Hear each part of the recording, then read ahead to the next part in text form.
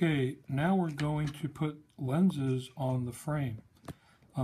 Basically, again, your extra lenses will come with a box. They'll come with protective film on both sides and rivets in the holes. So what you're going to want to do first is peel the protective film off the inside of the lens.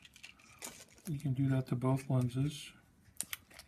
Turn them upside down so the protective film's on there. And then what you do is you basically start by just doing one at a time, and I like to start there. So you just push it straight in. These little rivets, don't ever use a tool, just use your hands and pressure. So you just line it up and push it in. It's no big deal doing one lens.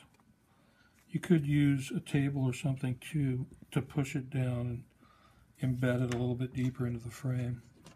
So there we've already got one lens on, and now we're going to do the second one. Just line it up in the hole and push it straight in. Again here, and I'm using a little bit of something behind the lens too, like my hand. These are the tough ones here. Goes in, and then the last one, boom, we're done. Now the last step would be to take the protective film off the outside of the lens before you use them. But that's it. Thanks for watching.